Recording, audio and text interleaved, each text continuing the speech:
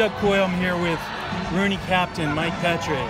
Congratulations on the win today. Thank you. Is there any difference in your role as a captain here versus other leadership roles that you've had? Yeah, absolutely. I mean, it's about the group around me. You know, we have a great leadership group from the top down. You know, everyone from James Kennedy, James English, to Tolks, Keese.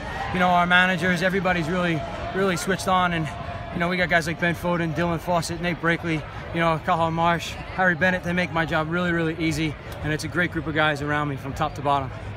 You're balancing a career in teaching, family. You have 2 children? 2, yeah. 2 children? And your career as a rugby player. What are the challenges in doing that?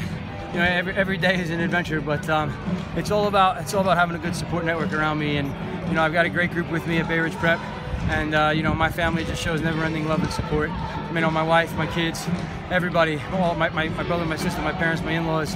I mean, you know, they step up when it's needed and when times get tough, and it's outstanding. And my teammates too. You know, they know what a grind it is because they go through it too. So, you know, I'm not alone. I'm really proud of the guys on this team in particular who hold down full-time jobs in New York City and make it all happen.